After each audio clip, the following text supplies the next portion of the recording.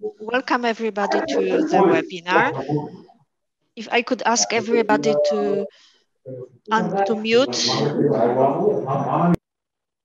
Thank you. Thank you. Welcome everybody to the webinar. We are just starting.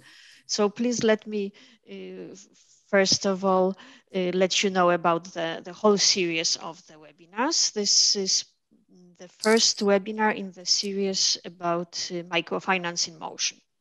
The topic of today's webinar is pivoting, moving from solo operations to ecosystem-enabled business models.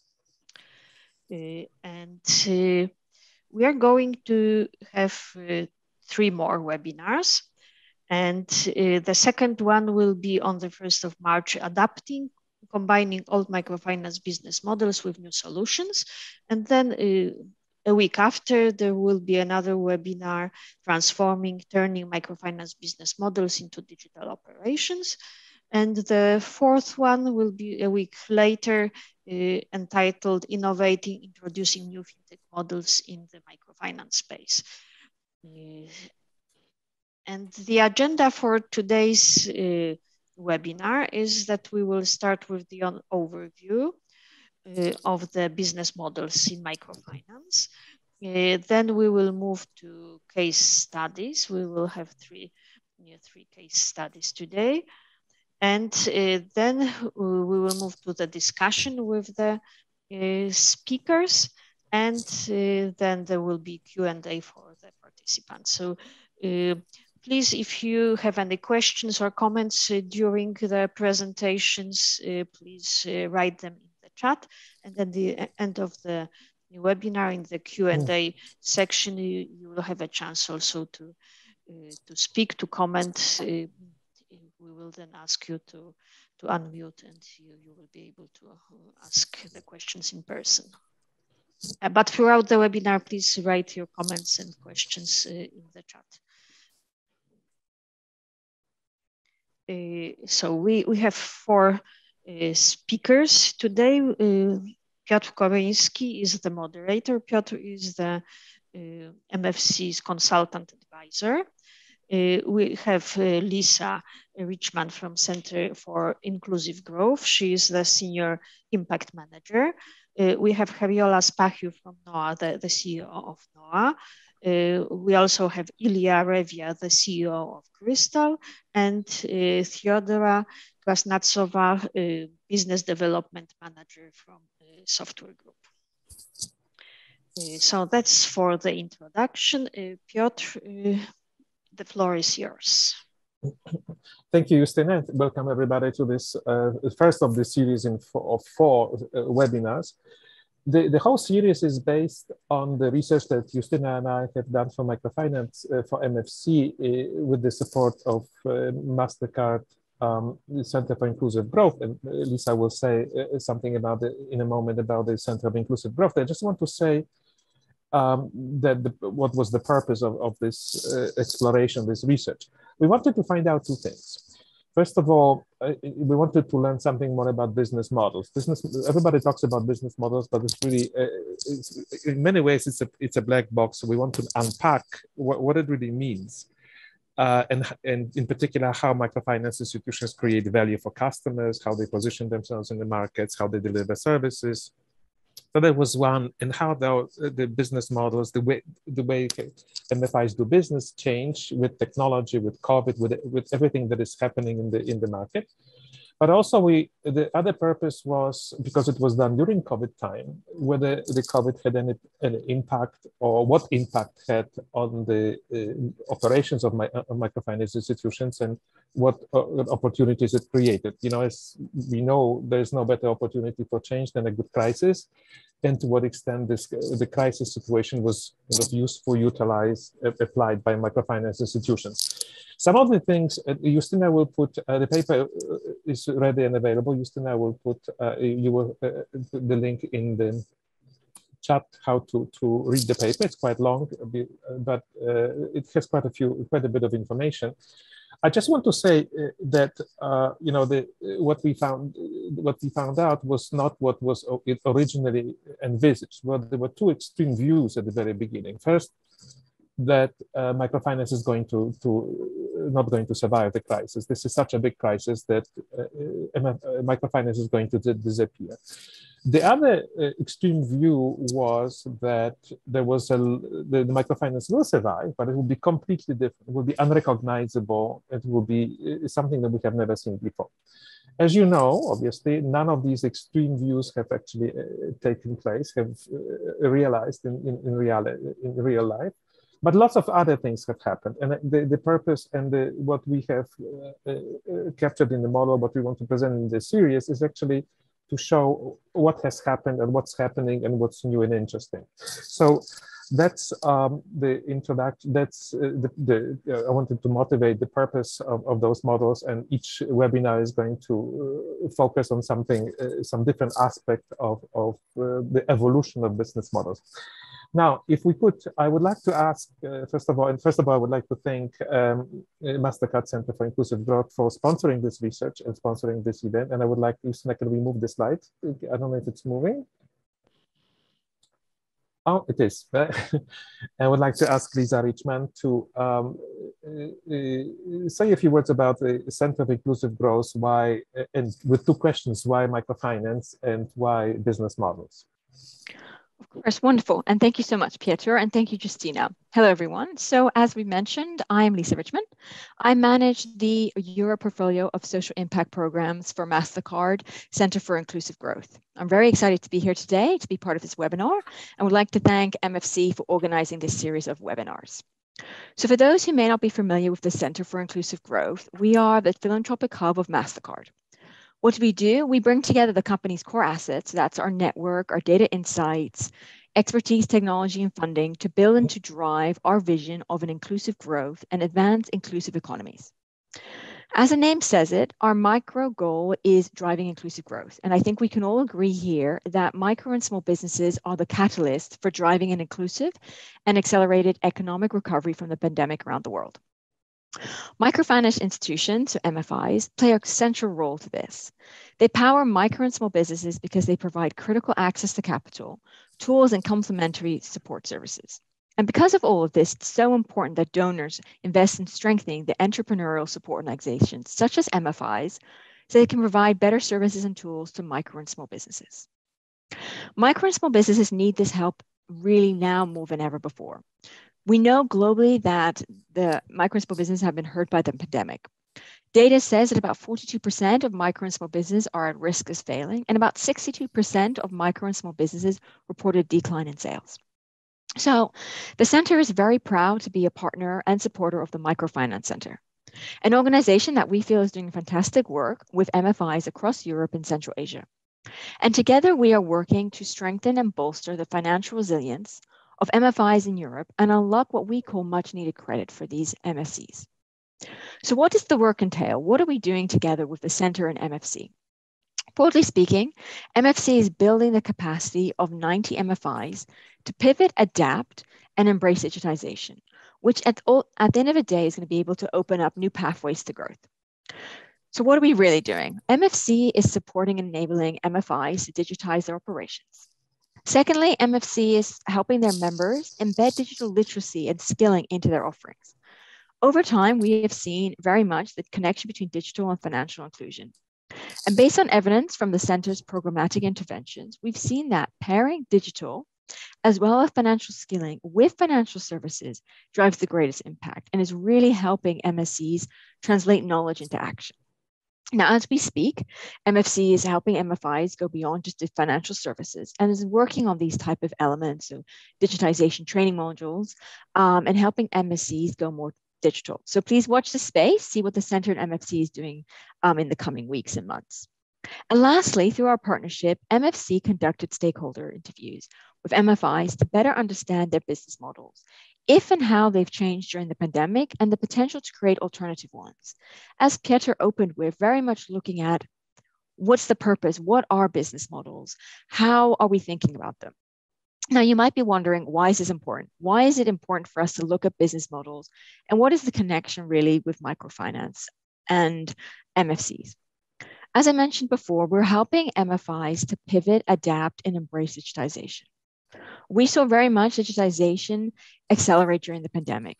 And by digitization in this sense here, I mean it in the broadest sense possible. So very much shaping how all businesses is done, from operations to market access to credit and beyond. This is very important for MFIs and for MSCs. So micro and small businesses must digitize to survive and thrive in this changing environment.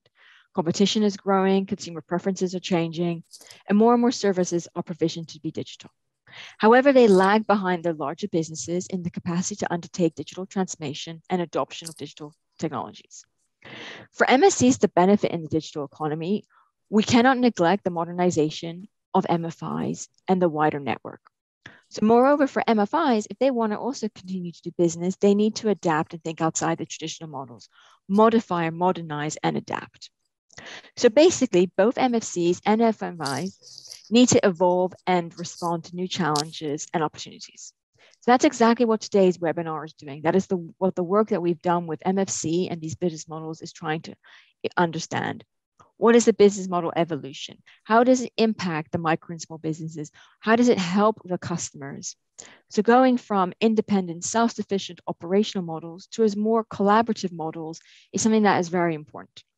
So I'm going to pause now, hand it back over to Pieter, and can't wait to hear more from these MFIs about what they're doing and how really they're bringing together different business models. Also, on a final note, if you have any questions about what MFC and the center is doing, please don't hesitate to reach out. And if you'd like to get involved in other initiatives, we're also available for that. So thank you so much. And Pieter, back to you. Thank you, Lisa. Thank you very much for presenting the Center for Inclusive Growth, Mastercard Center for Inclusive Growth, and so thank you for the invitation to collaborate. I'm sure many organizations will be interested and stimulated by what we are trying to do here. Okay, so now let's move on to the first very short kind of overview of business models. As I said, we talk about business models a lot, or we think about them, but not necessarily in an analytical way. This is exactly what we try to do. See what it really is, a business model, what are the different components, and what these components, and how can we better understand using these different categories and put them into some more coherent understanding of what it is. So the business model, if I could, so in a very simple form, the business model is a design for a successful operation of a business, and in which we identify the revenue sources, customer-based products, delivery systems. But one thing that we should keep in mind, that it's actually different from a business plan. It's not really a simple business plan, or it's not really only how we make money. It's for me, it's something more. It is how in business is how we actually experiment. So for the scientists have at their disposal all kinds of tools to experiment in laboratories, but we social scientists have also all kinds of tools. Businesses really need a business model. Justina, can we have? I don't think the slide is moving. Oh, thank you. So really the business model is a tool to find, it's a flexible tool that changes, and in which we move different components of the business, which we just how and look for better ways to position the institutions in the marketplace and provide better services and create economic and social value. So what are the components? So we have, as the basis, we use the well-known business canvas model, but we a little bit simplified it. Then we came up with 6 components, or building, what we call building blocks of a business model. The number one kind of crucial one is the value proposition. What is the value? What is the purpose of the organization, and how the organization creates value?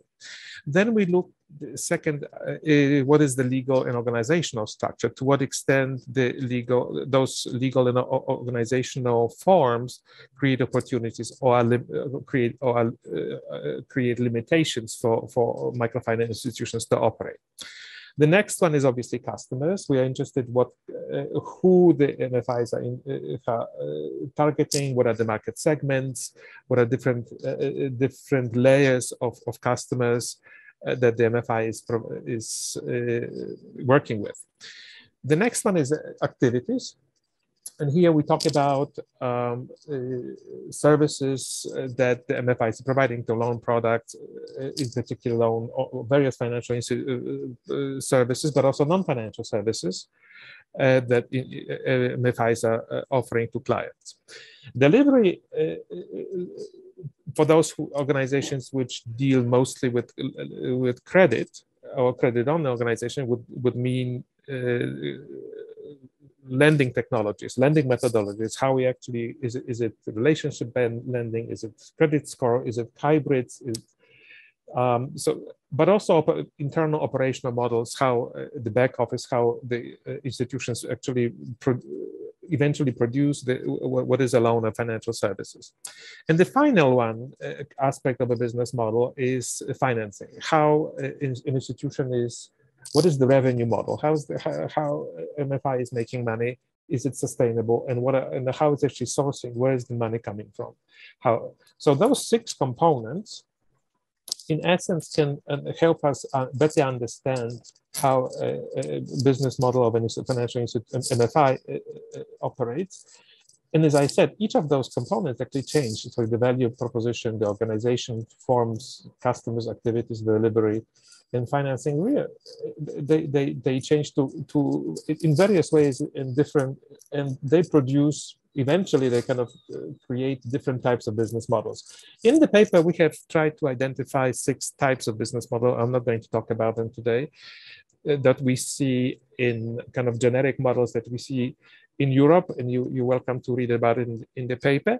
What I want actually focus on a different classification, different kind of approach, which relates to digitization, because the digital maturity, what we have found out, obviously there are different levels of what we would call digital maturity, engagement of institutions in the digital transformation or operation as a digital organization. And we have found out that there are at least 3 different levels, the different ways. And then I call them analogs, hybrids, and fintechs. Obviously, fintechs are the ones which are most advanced in digital maturity, digital transformation, fully digital transformed older institutions, or the ones that have actually started as fintechs, the new ones, and there's quite a few of them, and we'll talk about it in the last segment of this series. But there are also hybrids, those which introduced a number of almost parallel operations. They have kind of fintech type, but also more traditional ones. And there are ones which I called analogs. So they are still in the old system, but introducing various innovations, kind of piecemeal, partial innovations into business models. So there is quite a bit of variety of business models when we look at it from the point of view of application of technology and digital maturity. Now, how those institutions get to this point, how they arrive at these different types of the different kind of strategies, we have identified 4 strategies, which kind of coincide with the title and the theme of each webinar. So today, the most kind of radical is pivoting towards a very different way of doing business, which is based on ecosystems, but also there's adapting or transforming or innovating, which we will be talking about next in the following webinars. Now, let me quickly go to the core of today's webinar, and we want to talk about how microfinance institutions can move from what Lisa mentioned, from solo operations to ecosystem-based organizations. And just to say, if we, when we look traditionally at the MFIs, and not only MFIs, but many businesses, they have been operating in a solo model, well, self-sufficient, producing all services, everything is produced within the organization, all key processes done by one organization. There's almost independent of other service providers, and I would say I do everything, therefore I am. Although obviously MFIs existed and always operated within the ecosystem, but it's really kind of in the business environment, but they were, and still do, many services are provided wholly by the MFI. However, we're moving towards more ecosystem-based enabled models. By ecosystem, I mean an arrangement in which institutions, more institutions than one is involved, and there are compatible collaborative institutions are involved and interconnect and can provide services as a group, and there is an interdependence between different service providers. So, and there are kind of dynamic relationships between MFI and other partners in their ecosystem. So moving away from this solo systems to ecosystem-enabled business models really is driven by three things. In some ways, technology has enabled a lot. Obviously, we have more opportunities now to collaborate. And also there's lots of specialty services offered by various platforms and organizations. Secondly, there is a huge competition. So solo models may not be the best, the most efficient, and the best way to provide services anymore. Therefore, the competition is moving towards more collaborative models. And also customers want to have more integrated services. So so the push or pull, it depends. It's probably both. From solo to ecosystem-based models is actually real. It's happening in the market.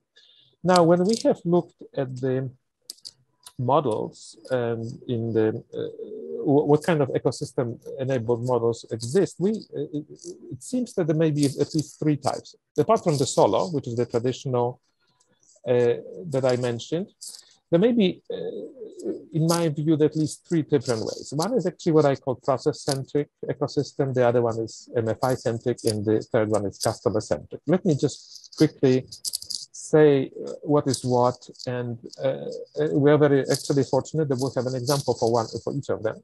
So in the process-centric model, which is the most kind of traditional, simple, and what has been happening, it's based on disaggregation and subcontracting. So we can, when we look at the whole process, as we're trying to present here, lending process from onboarding to credit assessment, decision, disbursement, and collection, we can disaggregate the value chain of production of a loan or financial services in general, and identify those components in that value chain that can be provided more efficiently, better, cheaper by other service providers. And so, for example, collection may be subcontracted to someone else, or maybe disbursement can be done by someone else. Maybe credit assessment can be done by credit scoring, external credit scoring. So we can disaggregate and subcontract. So that's what we call the process kind of centered model, in which MFI remains as it is, but some of the pieces of the process are provided by others in a collaborative way. So that's one model.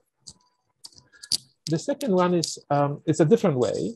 It's also, I didn't think about it before, but actually, interestingly, it's also very well known.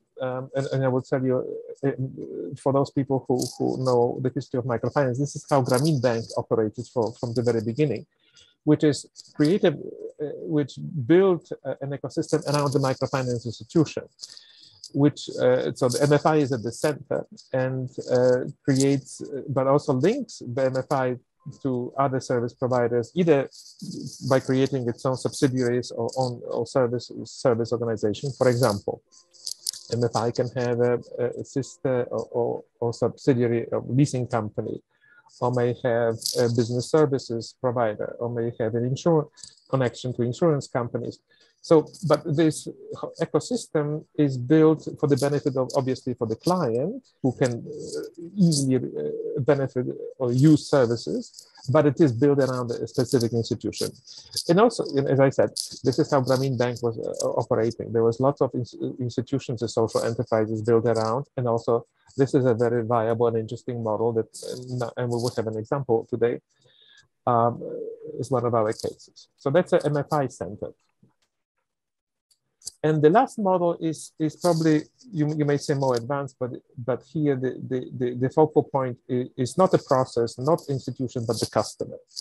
By which I mean that the ecosystem is built around the needs of the user, of the customer. And one way to think about it is the one-stop center. So for example, the customer may have in the customer-based ecosystem, there will be a MFI, but not only. We will have also a bank, a leasing company, a training center, e-commerce platform, maybe advisory services. It may be linked to other informational service, advisory, government programs. And typically, such customer-centered models, and again, we will have an example today, are built around specific target groups of customers. It may be a custom, so this type of model can be for, let's say, startup companies. It may be for women. It may be women entrepreneurship. It may be for green enterprises or green businesses. So here the focal point is the customer. So process, institution, customer. So those are the three models that we have identified. We believe that the ecosystems can solve better problems because there is more linkages, there's more additional services, there can be business development. So the services through the ecosystem are more richer, more holistic. It's obviously in this day and age today, it's technically feasible. It's a lot of cloud-based system with that can connect and talk to each other anytime, anywhere. And I think if properly designed, because it's not a given, it has to be properly designed, it has to be sustainable as such, but it can create a competitive advantage and match the competition and better work within the more competitive digital environment. And the last thing I think that we want to say here is is there anything else that we need? And obviously, we believe there are benefits, but I will leave this and we can discuss the benefits and risk later on, because I would like us to hear what our presenters say about these benefits and how they see these benefits. So with that, I would like to introduce our cases, how different organizations, we have three cases. One is NOAA. Second one is NOAA from Albania, Christo from Georgia, and Software Group from Bulgaria. Each will present a different type. We'll start with NOAA. And I would like to ask Heriola Stachiou, the CEO of NOAA, to tell us how she has actually, I don't know if you pivoted, but you have moved and you have disaggregated your process into pieces and you have engaged some other partners. So Heriola. Thank you, Piotr. Hi to everybody. It's a pleasure to participate in this very interesting webinar. And I'm glad that MFC it's applying and it's introducing time after time webinars that are bringing out the best cases from MFIs. And basically we see them as a learning environment and an exchanging environment where we can really learn from each other and also improve our business models. The way you presented the ecosystems, in fact, it is very interesting, and it is more and more visible that standalone entities or standalone MFIs, as used to be in the past, gradually now are less and less visible in all the countries. And this is for many reasons. The markets are changing very much. The challenges are very much different. The customer focus is very high, and creating best customer experiences now it's a must, because also the education of the customers it's progressing very fast. The case of NOAA, in fact, it's I would say a very unique model in the Albanian market, and it is, we judge it's very successful, and we hope we can share slightly with you in the next slide. A very short intro about NOA, being the second largest MFI in the market and operating for the last 20 years with very stable business operations and developing gradually, especially in the last year under the very fast-moving digitalization framework.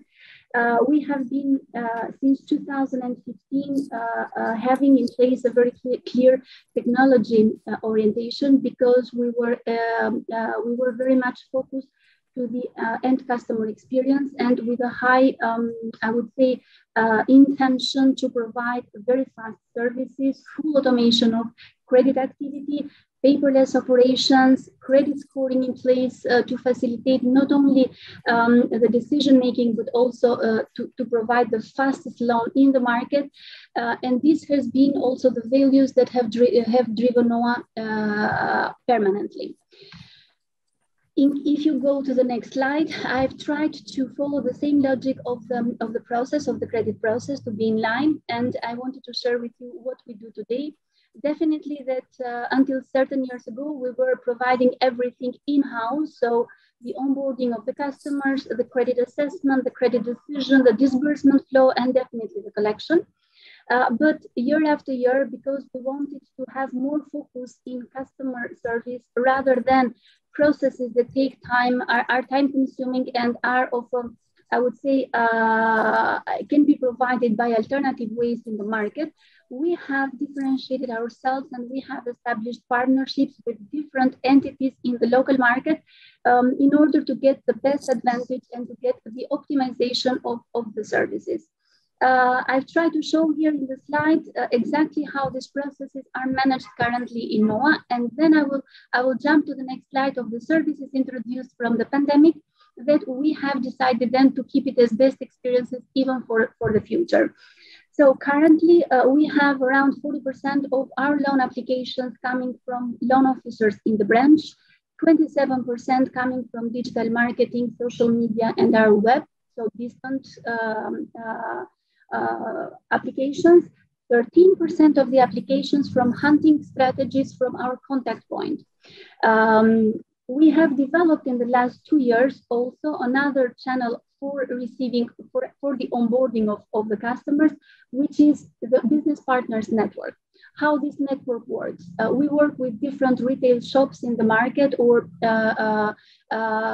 different business partners, agro businesses, that are selling also agro mechanics, and they refer to us customers that are having a clear need for buying an equipment to their shops, and these cases are referred and are introduced in our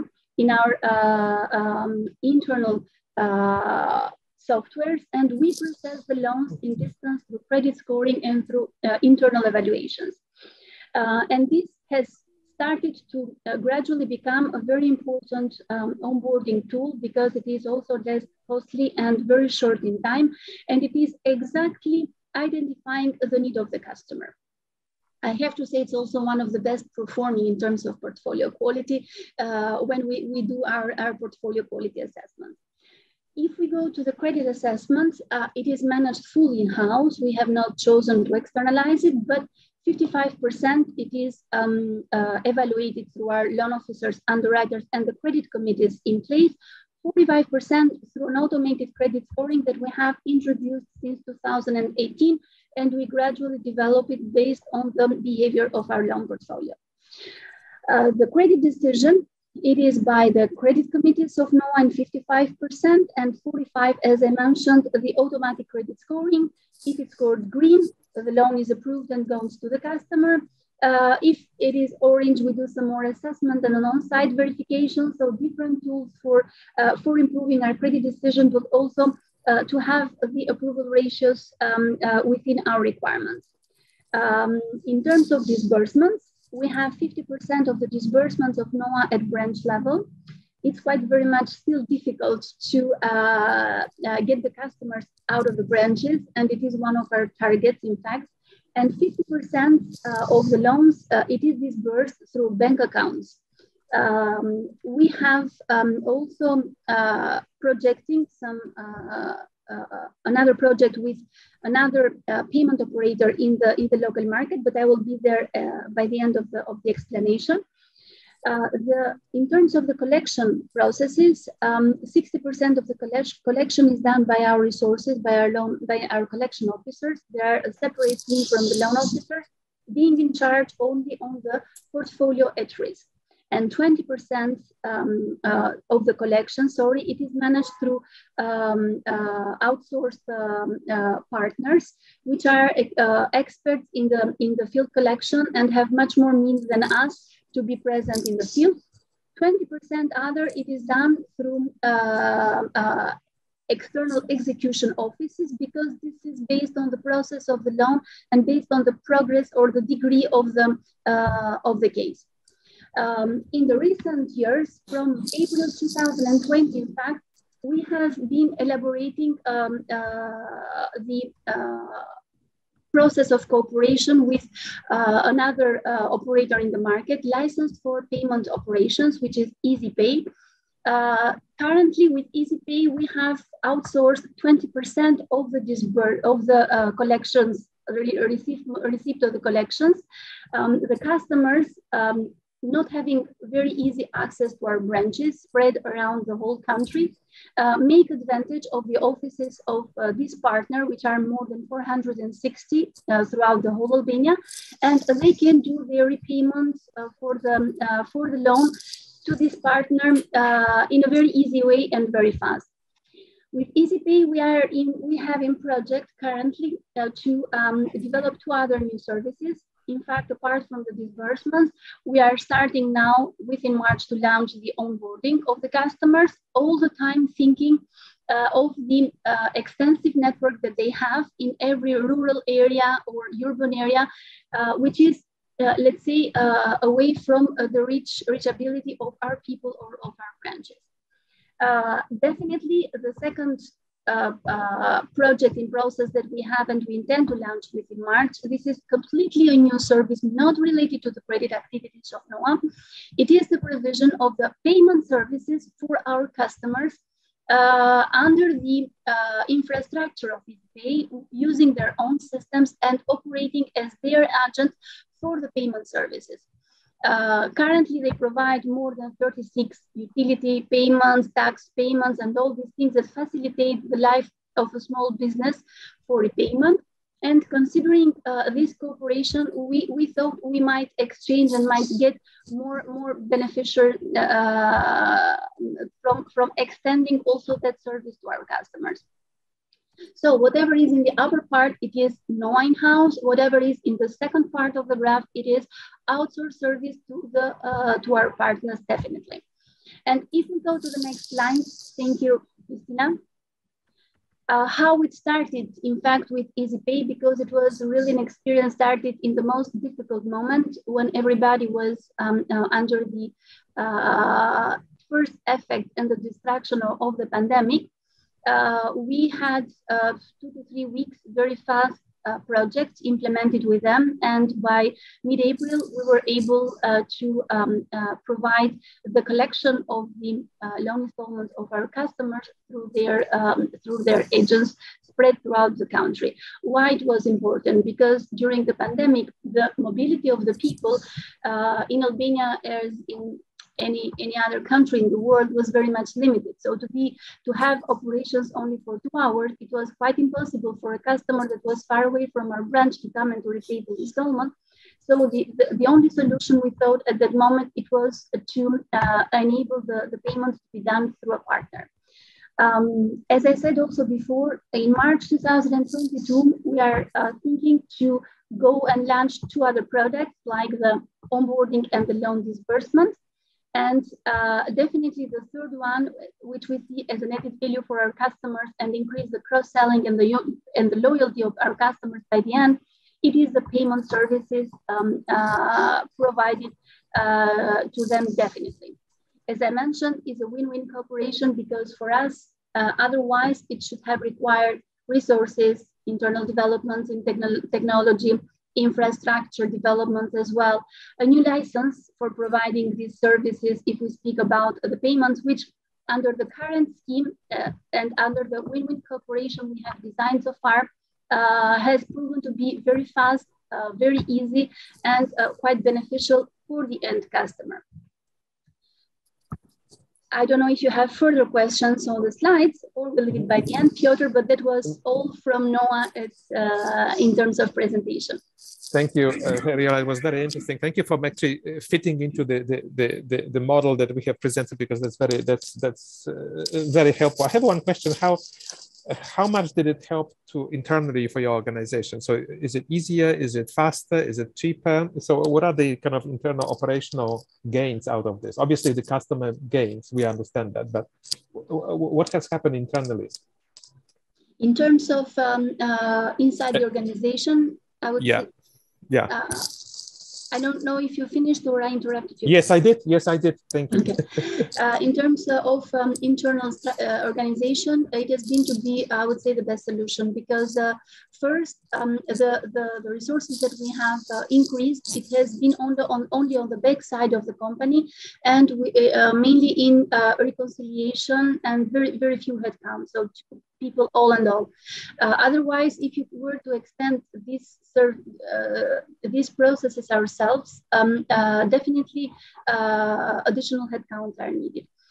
For the loan repayments, we saw a decrease of the repayments in the tellers in our branches. So we have added some extra tasks for them now that they have less payments to perform. So optimization of internal resources as well in, I would say, operations that have more added value than just the cash processing.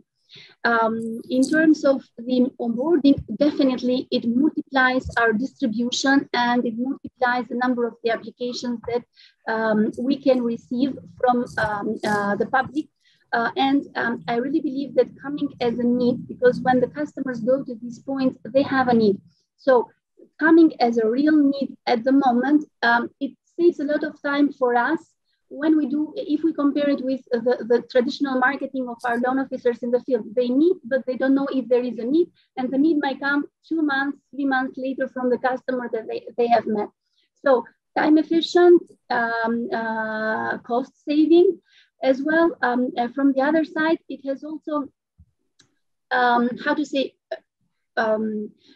provided now with a higher reputation, because the customer evaluates a lot the fact that they don't travel a lot. So they find the service next to them. And this is quite the most valuable, I would say, benefit and the help that this service has provided now in terms of reputation to the customers. Yeah. Thank you, Ariela. That's very interesting. I'm sure there will be more questions, and we're very interested in this type of model. So thank you so much. Now I would like to invite Ilya Revia, the CEO of Crystal in Georgia, to talk about how they actually, you may not be aware of this, but you are building an ecosystem, but in a different way. Also very interesting, and also there are benefits and a lot of gains for the customer and for the organization. Ilya, please. Thank you, Piotr. Good afternoon, everyone. My name is Ilya Revia. I will try to be brief and maybe leave a lot of questions for the participants.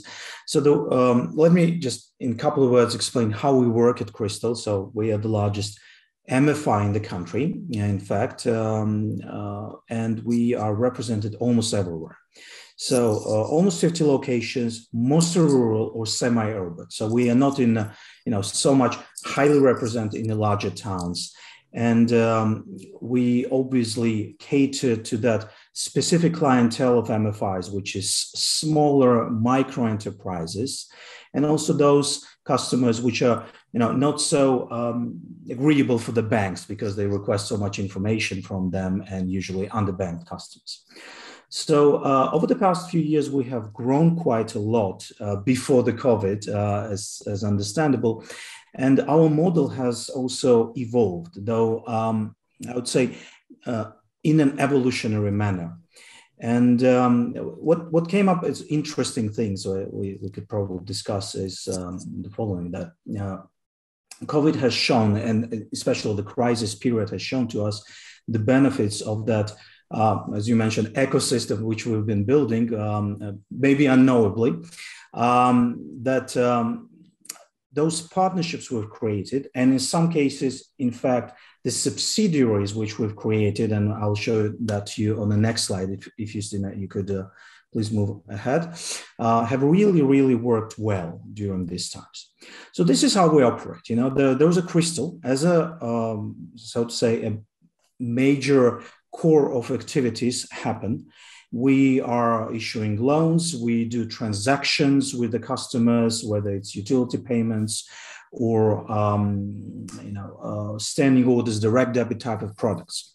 By the law, we cannot do deposits or customer accounts in Georgia. What we came up with in 2016 was the following, that we partnered with a local payment service provider, which is able to provide services such as, current account keeping for the customers, e-wallet, and services like those. So back into 2016, this was really, so to say, just an additional extension of Crystal's services and capabilities to provide better services to the clients.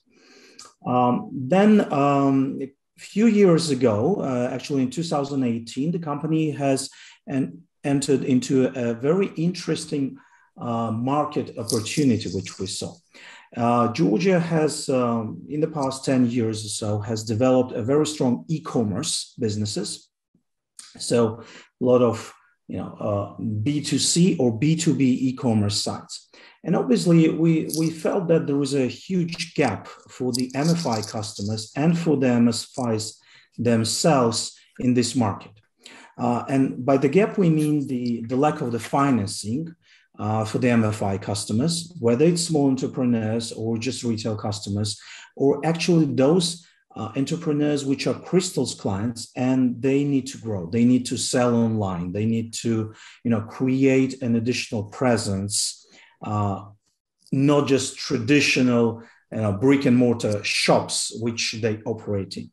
So we developed a subsidiary called Akido, which is fully working on e-commerce and has developed an e-commerce platform. The way this was originally envisaged was just that. This was a separate channel for Crystal, wherein we would create a marketplace connecting businesses, customers, and simultaneously being in between providing the financing. So in fact, it turned out very, very successful in the end, and has somewhat built a fundament or a base for next evolution of what we have been developing and rolled out during the pandemics, which was online service of the customers. So traditional Crystal years before operated in a regular brick and mortar model, a touch-based relationship with the customers, wherein the customers would come into the branch, they would have a relationship officer. That's the way we usually work, that your loan officer is actually your relationship officer with the company, who would also be able to visit the micro entrepreneur at home, whether to do the loan application for them or do the monitoring, etc., etc. So obviously that model has own limitations, as we all understand. It's quite cost intensive. It is at the same time quite troublesome in terms of pandemics when you are almost on a full lockdown, and Georgia was on an almost full lockdown for almost 3 months. So, but what worked well was that during this time, we worked a lot on developing fully online and fully digital lending capabilities using Akido, actually, which was e-commerce initially, to interact with the clients. Simultaneously, we have obviously extended our capabilities of remote work for all our employees. So basically, everybody was requested to work from home. The branches were moved into shifts, but that was not a major change in the business model itself. We had to maintain so-called hybrid mode of relationship with our customers, wherein they would be able to transact online and at the same time come into the branches if they needed to. What came as an interesting discovery for some was, despite this, I would believe a hype maybe that microfinance customers are not tech savvy, it didn't turn out to be so. So we developed very quickly when the moratorium period entered in Georgia, and we had to, reschedule loans for almost all of our clients. We developed a very quick tool within a week, wherein the client would be able to see the new schedule of payments, would be able to, accept or reject the prolongation. In fact, 80% of our clients use the tool instead of, calling the call center or coming to the branches. So everybody was quite tech savvy. They had some other exposure to technology, or whether at a fintech or the bank, or actually some other MFI. So that turned out quite well. Now, what was another direction we were already starting before the COVID crisis hit was the need for, back in 2018 and 19, we actually saw the need not just for the traditional products, such as loans for our customers, but also asset finance in Georgia. So we have started rolling out a subsidiary called Crystal Leasing to provide asset finance products for agriculture, for small businesses. In other words, this worked real well for those customers which would like to grow, those customers which are simply outgrowing traditional lending products. They need something more than a loan, which is pretty competitive product in Georgia. We have major systemic banks competing with us, not just small MFIs, but actually very, very large banks competing against Crystal. And lending products have been on the market for 3 decades now. Everybody understands them. There's huge pricing competition, in fact, almost a dumping competition on that market. Meanwhile, leasing is an interesting product. It's for more sophisticated customers. So we rolled this out initially as part of our business, initially as part of an MFI, and then spin it as a separate entity for those customers. What I have to say that usually crises like these are not the greatest time for developing leasing business. This is well known, but we were ready for this. We were, kind of anticipating that risk. Turning back was not, I would say, a good option, because we would foresee that the crisis would end at some time. And because Georgia is so much developing in the agricultural sector, especially for our client, type of clientele, we felt this was a great opportunity. But there was another, interesting opportunity which we also saw, and that was related to a well-known, I'd say, adage of the MFI customers. It's very hard to develop customer and not lose them in the end to a major bank, somebody who can provide more sophisticated services, maybe a bigger loan, better, brand presence or whatever. At the same time, we saw that many of customers which were working with diligently, they were leaving in the end, because we were simply unable to, give them business advice on how to grow their business or provide them with more sophisticated products. So in 2020, also right before the crisis, we developed and spinned off a separate subsidiary, Crystal Consulting. And that subsidiary is fully focused on developmental goals of the customers. In other words, Crystal's customers, or those customers that would like to interact with Crystals and already have a functioning business, or they're just starting up, but we see a potential in them. They can attain services such as business registration, which is for some small businesses, they do not know how to do this. Getting a tax ID number, receiving accounting consultancy via Crystal Consulting, how to do your books, how to actually organize your systems, and how to organize your inventory keeping. And this year, they're also able to, in fact, we do provide them with a software system and enterprise resource planning, but obviously a small one, not a major ERP software, wherein they can, do their record keeping, do the full inventory management of what is it that the inventory they've ordered, how much it costs them, how are their sales going, do the reporting. In the end, we aim to develop this into the idea is to democratize the consulting for the small businesses, at the same time providing inflow of such customers to Crystal, and also helping existing customers to grow, to become less riskier in terms of the credit profile for them, achieve better funding from Crystal or maybe some other firms as well.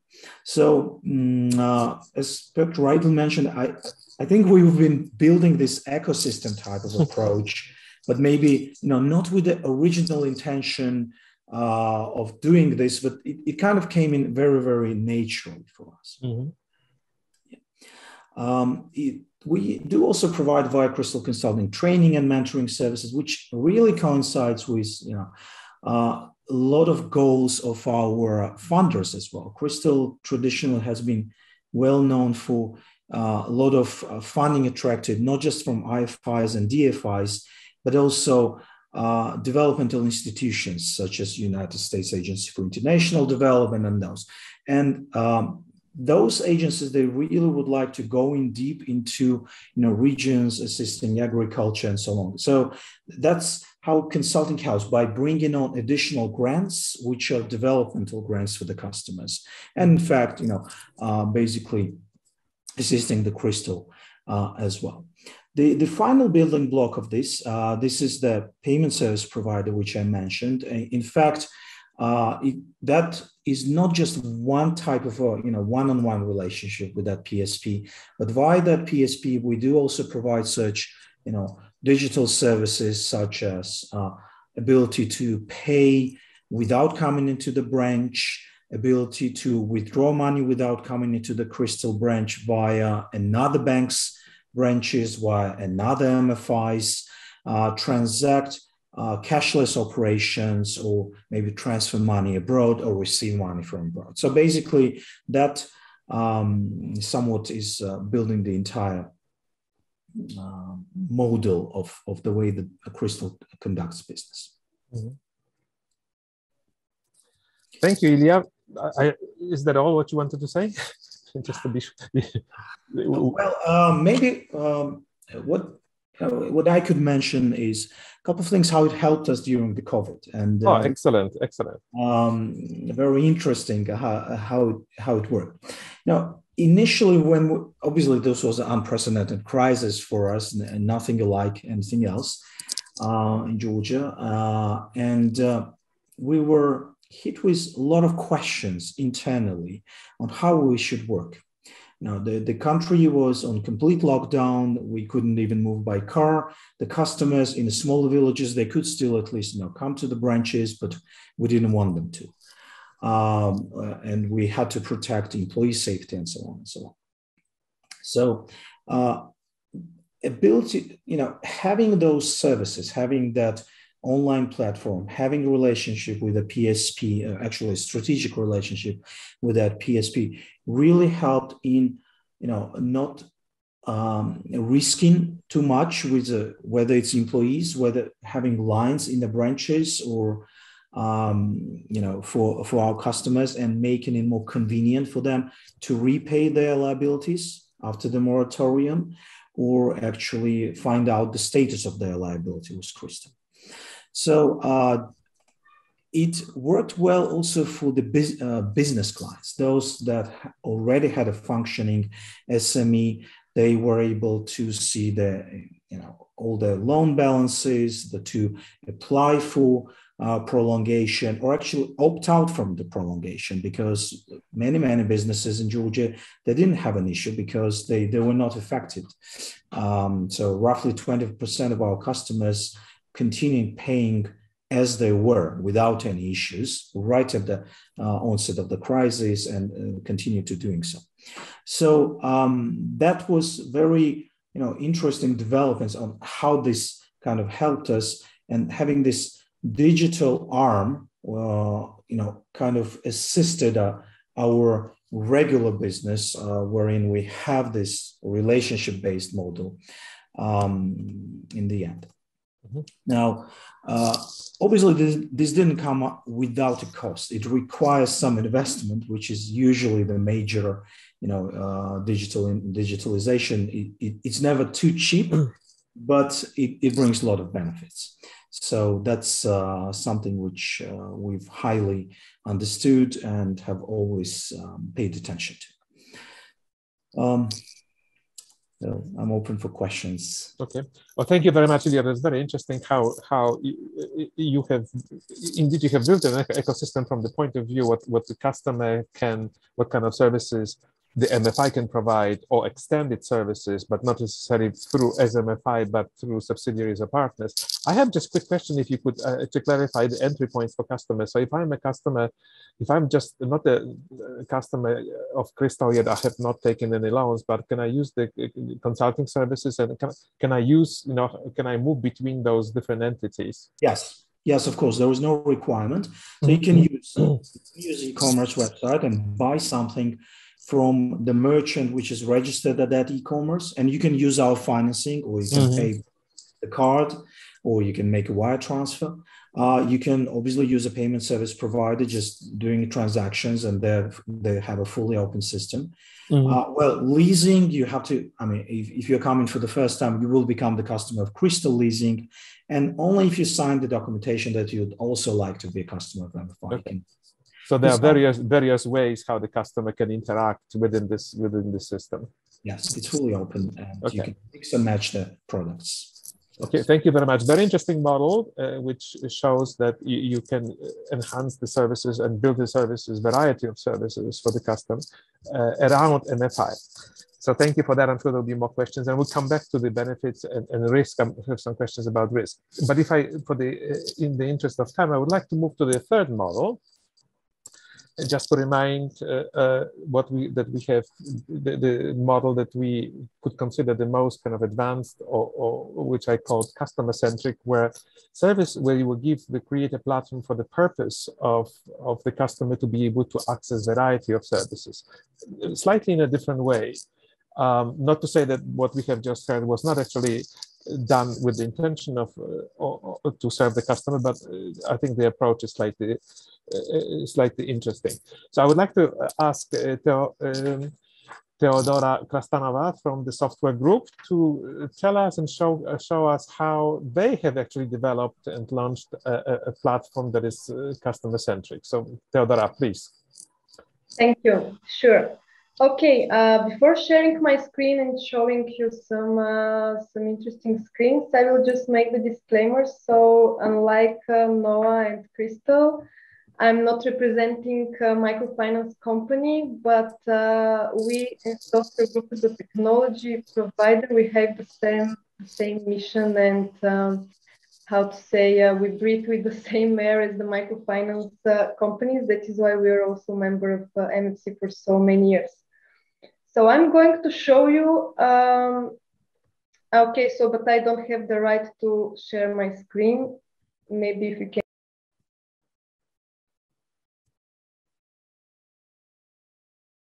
You're muted. Can you hear me now? Oh, yes, but you muted yourself for a moment. Okay. Sorry, I just tried to share my screen, but I don't have the right. 1 second, I'll just check, because I stopped sharing, so you should be able to share it. That host disabled participant screen sharing, so probably you have to give me some access. 1 second. So I'm going to show you a project that was the idea for which was born during the most difficult and unsecure COVID times, and it managed to go live 3-4 months ago.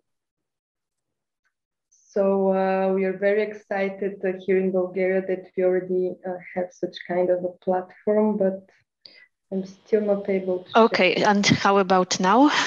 Can you check now? Because I made you a moderator. Yes, now I can. Just let me know if you see my screen already. Yes.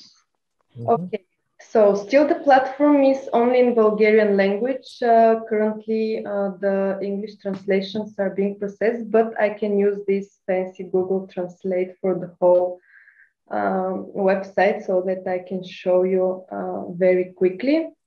So this is the homepage of the Business Booster.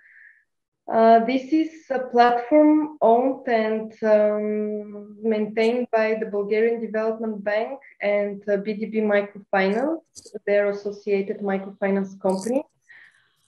So we are just the technology provider, and all the information around and so on is provided by BDB. We help with the user journeys and so on and building it. So as you can see here, you can see that there are a lot of different sections. So we have the Business Academy, where there are a lot of guidance and step-by-step, how to say, guides, how to start a business, how to grow a business and so on, about financial literacy and other educational materials that might be needed for micro and small sized businesses. So maybe just to briefly tell you that here in Bulgaria, it's a total nightmare to start a business in terms of legal and organizational point of view. And then for BDB and their microfinance company as a mission and how to say, responsibility to drive the business and the economy in Bulgaria, it was very difficult to serve all this niche in COVID times, because BDB and the microfinance company are situated in Bulgaria, in Sofia. They're concentrated in the capital. So it was difficult for them to serve the rural areas and businesses that are outside the city. And even in the city during the lockdown, it was also impossible to serve them. So the idea was born. The success story section was about the new, how to say, the newly unemployed and other people that want to start their own business, just to see what other people did in different parts of the country. So maybe they can just find something that they can also do in their small city and so on. Then there is the section for the financing. So the thing that helps actually the companies to start the business, to grow and so on. So here we have different types of financing. And then we have the e-marketplace, where everybody can build their own online shop with the whole administration of it and so on, to have their own URL name and so on. All this is accessible through the login page. So here I have these login credentials. I can get in and I can do several things. So first I can have some things saved here in my favorites, so different guides or articles. I can build my online shop, and then I can create a business plan, which is actually maybe the one of the most how to say valued things here, because for the people who are just starting a business, it's usually very difficult and almost impossible to create a real business plan that will be accepted by the financial institution and that will give them really the perspective of building this business. So here what we did, we just did a wizard that is leading the customer through some fields and sections, and then is generating the real business plan on a PDF or Word version, so that they can use it and apply with it for a business loan. I will not go through the whole process as it's pretty long. Another very important thing to mention here is Vicky. This is our digital business assistant. And if you don't know what you are doing here, Vicky can lead you through a very, how to say, user-friendly wizard, asking you several questions. And according to the answers, she will give you the specific part of the platform that you need. For example, now my answers are getting me to a loan, but I can apply now. And then with this application, I'm triggering the real process in the back office. So the BDP employees and the microfinance company will receive my application, and this will go into the next process for approval and so on. The Wiki wizard can lead me to a guide how to start a business in 10 days, for example, or something else depending on my answers. So here the idea was just to give the space for the small and micro businesses and for the people who want to start a business, that they have the ambitions, they have the eager, but don't know where to start from. So to give this space and help this sector to do the things with a little bit more ease. So to show them that it's not so frightening and so difficult. And then BDP and the microfinance company can receive with this really qualified leads, because the journeys here are structured in a way that you don't directly apply for a loan, but you go through different journeys, different sections of the platform. And at the end, if you really need a loan, you will get to this point and naturally, and you will apply for it. So we removed a little bit this generic clicking and asking for a loan. So this is in very brief. So it's with a very big potential for adding different other services, not only the business academy and the market and the financing, but also different other tools, like, for example, some basic CRM functionality or accounting module or something else that most of the micro and small enterprises need in their everyday business. And they cannot really afford to purchase a separate system or to maintain heavy servers and so on. But this is for the future potential. Mm-hmm.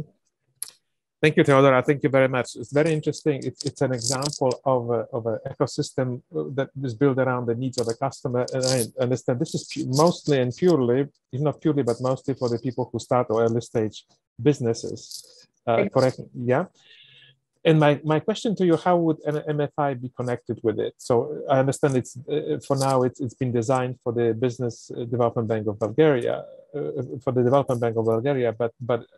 and they are MFI that they own, but it can be open to obviously other banks, right?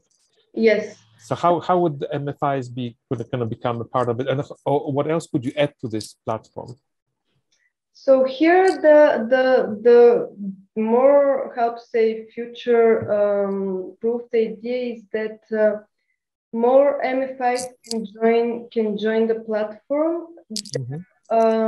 They will receive some kind of administration rights and to a specific part of the platform, and then their products will come here. For example, here we have microloans.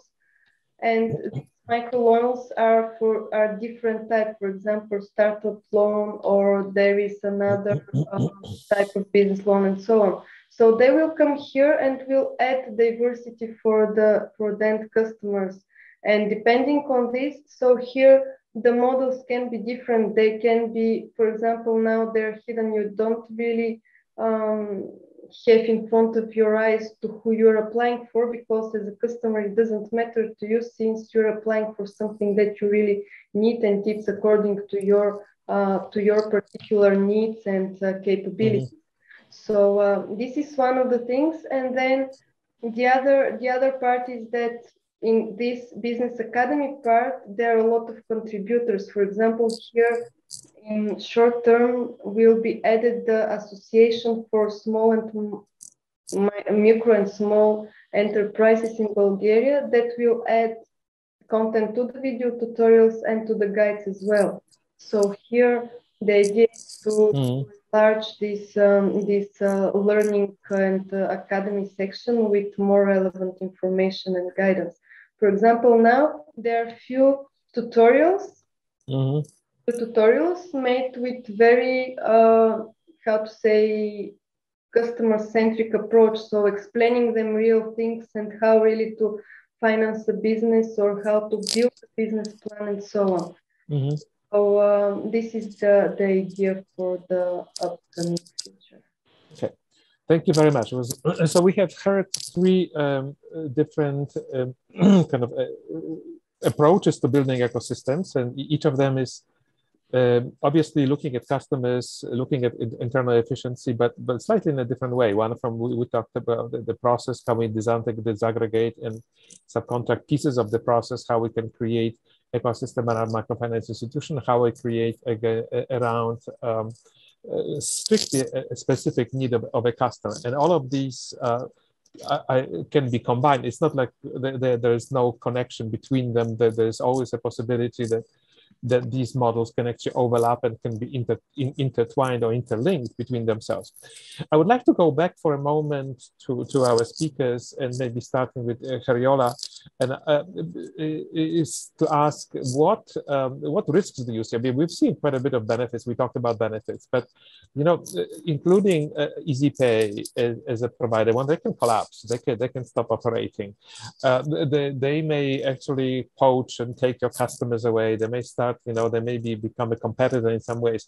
Where do you see those risks in this approach, and how do you manage those risks? And to what extent it really weighs in the way you build those services?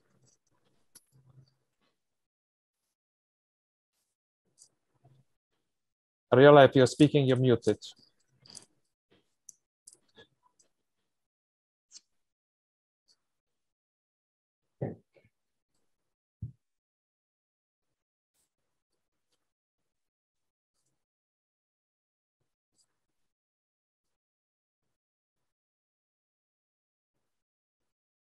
Hello? Justina, maybe you can try to unmute her as a host. Yes. She must be.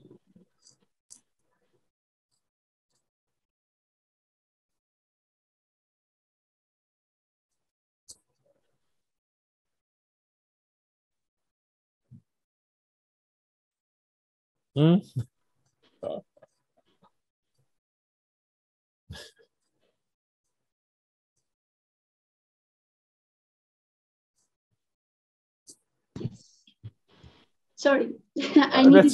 That's all right. No worries. No, I needed the host. Welcome. Yeah, welcome. No, Justina was controlling my screen full, and I couldn't also answer. Thank you. Sorry about that. So Hariola, I'm interested in yes. the risks that you see and how you manage them. In fact, we have all the time thought about the pros and the cons of the model as well. Yeah.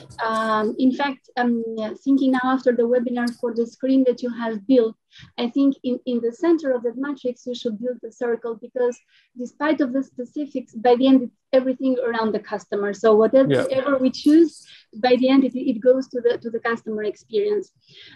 Definitely that any type of change, it is related with specific risk. In our cooperation with EasyPay, the major risk that we have identified is losing the direct contact with the customers, because when we push them out of our branches, all for the onboarding and also for the repayments and for everything to an external party, somehow the bond with the customers might be relaxed, which is, I would say, one of the advantages of the microfinance operations. However, this goes alongside the education that the customers are receiving and the market is receiving regarding digital services.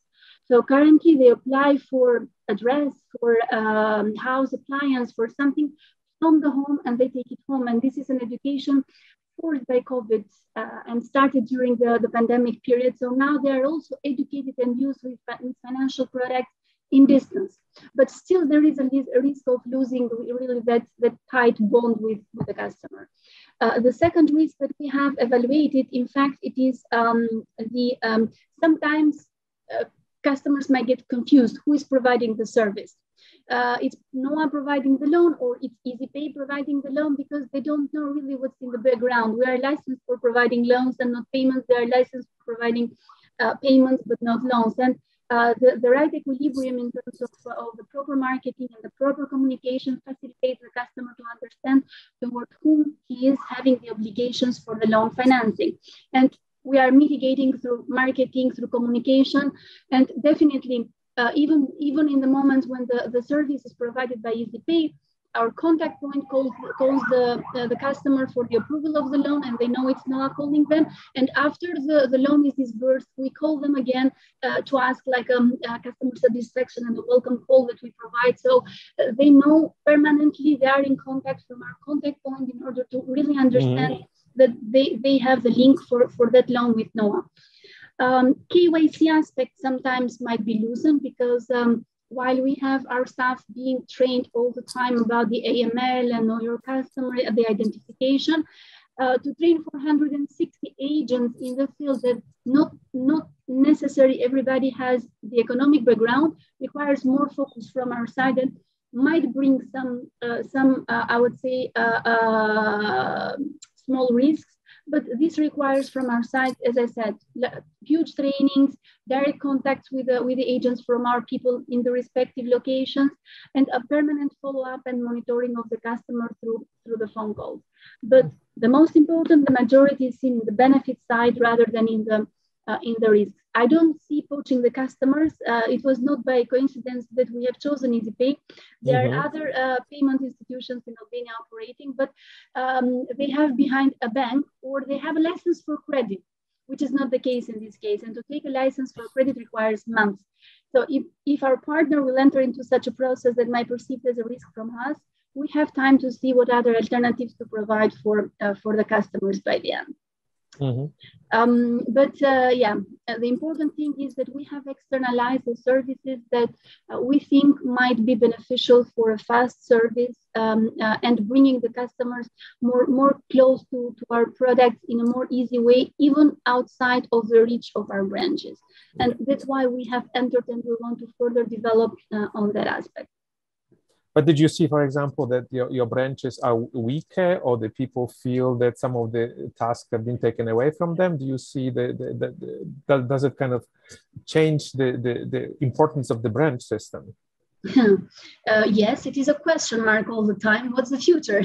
Yeah, whether this new cooperation is going to replace the old method that we have been operating for the whole period. But no, in fact, we have established quite very frequent communication on each deal, on each partnership, exactly because we want to show to our people that we don't want to be a fintech company fully operating in a digital way, because the market is not ready, and I don't see the market in the next 5 years to be ready for a full fintech and distant marketing. So we will keep our traditional operations with our loan officers, but fully digitalized, because in fact they operate from tablets. Even the loan process with our loan officers, it is fully automatic and digitalized through tablets and the scoring. But we add additional tools in order to receive much more applications for them to be focused on assessing the application rather than just being in the field and searching for the customer. So this is the explanation that we have provided. All these referrals will help them to process more loans and increase their capacity in processing more loans in a day-to-day. Yeah, thank you so much. So it's good to know. First of all, it's good to know that you're managing the risk, obviously, but that you recognize those risks, and nothing comes without the risk and costs. So yeah, so that's a very important thing to keep in mind. That no matter what we do, there's always there was a risk that we have to be aware of. I would like to go back now, turn to Ilya. I mean, operating. You've seen some questions. People are asking, "Okay, you have operating as a group ecosystem, whatever you call it." Obviously, has, as you mentioned, cost, but do you see some risks in operating, kind of going very broad as an institution? Do you think you're going too broad? Is it too much? And what are the risks of managing such a complex enterprise? Well, do you have to manage the whole ecosystem, right? Like this? You have to be unmuted, Justina, again. The master of unmuting. Yes, thank you. Sorry. So yes, I mean to continue maybe on what Herr Yola was saying, we do see possibly the same type of risks in the sense of the brand presence issue, whether it's Crystal or who is providing the service. Those types of risks certainly do exist. The way we did manage this is by incorporating almost everywhere really our brand presence, strategy. The communication is very strong that this is Crystal providing those services. And there's same logo everywhere, basically all the addresses and emails and call centers and things like this. With a payment service provider, we specifically chosen someone who is not actually connected to the bank. So it's an independent PSP, because otherwise, despite all the data protection laws and everything, you're always running that risk, right? So what I do see is increasing complexity, probably one of the major things there, because I mean, Georgian financial sector, it's heavily regulated. It's probably one of the heaviest regulated sectors in Eastern Europe. And one of the reasons why we also did this is because we would be simply unable to provide all the services that our customers need, right?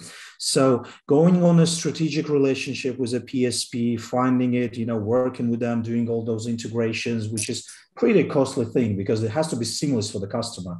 The customer does not really know whether they're actually doing their transaction at a PSP. Yes, they're signing papers, but they don't care. I mean, it's Crystal in the end. So all of that had to be seamless.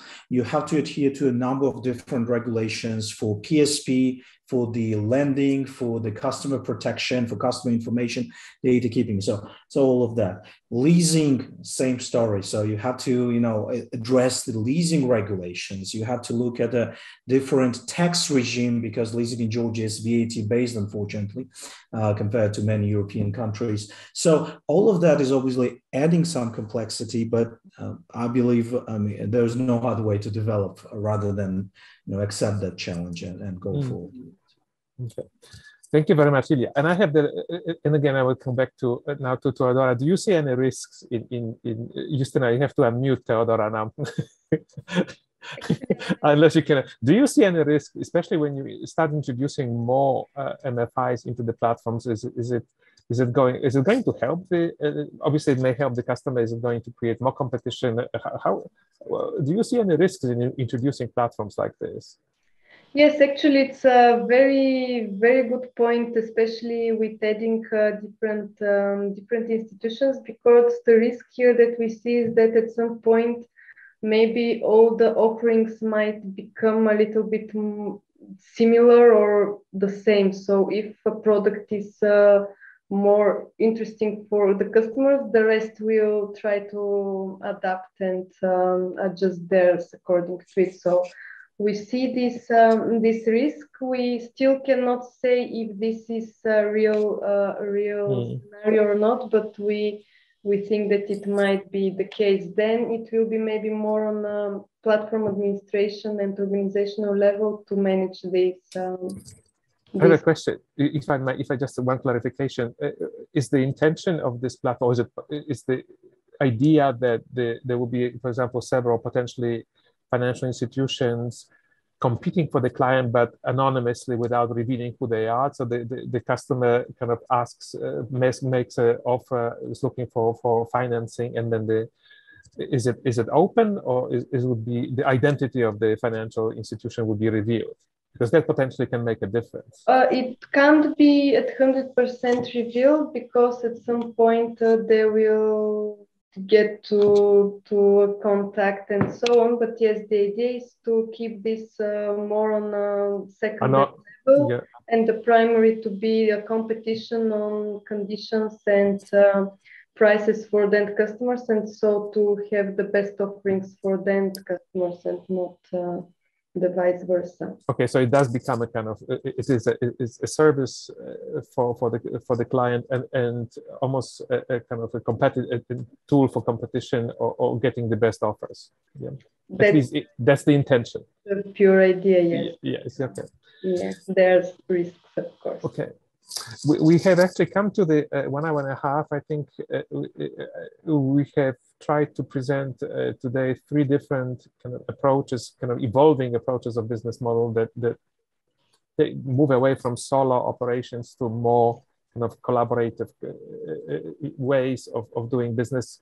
And we have, at least in my mind, we have I was trying to categorize them as process-oriented, which Hariola was talking about, the disaggregating the process into different components and taking it into potentially creating partnerships with institutions.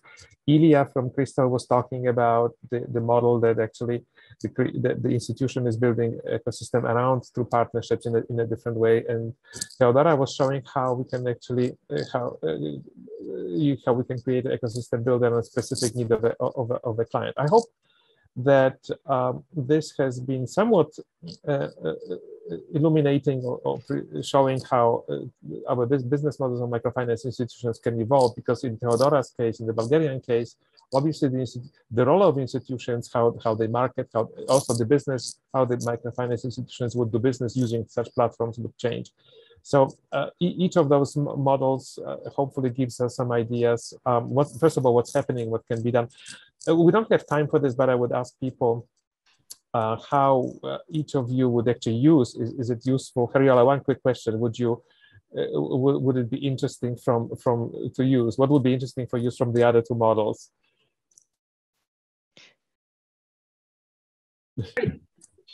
I couldn't hear up to the end.